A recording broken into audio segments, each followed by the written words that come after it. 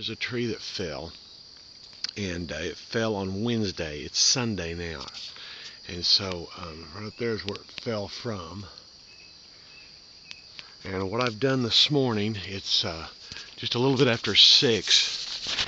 I've contained the bees, tried to contain them with 1/8"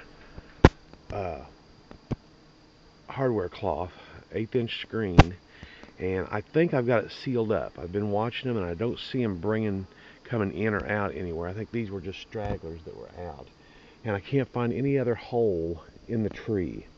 So I think I've got it all secure.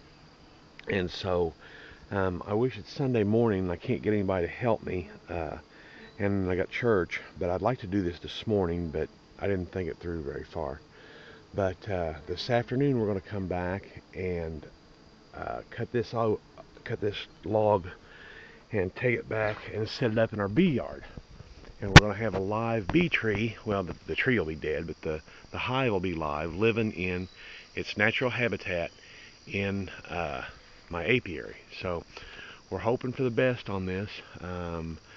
This will be one of a few videos probably depicting this. So I will start filming again after church.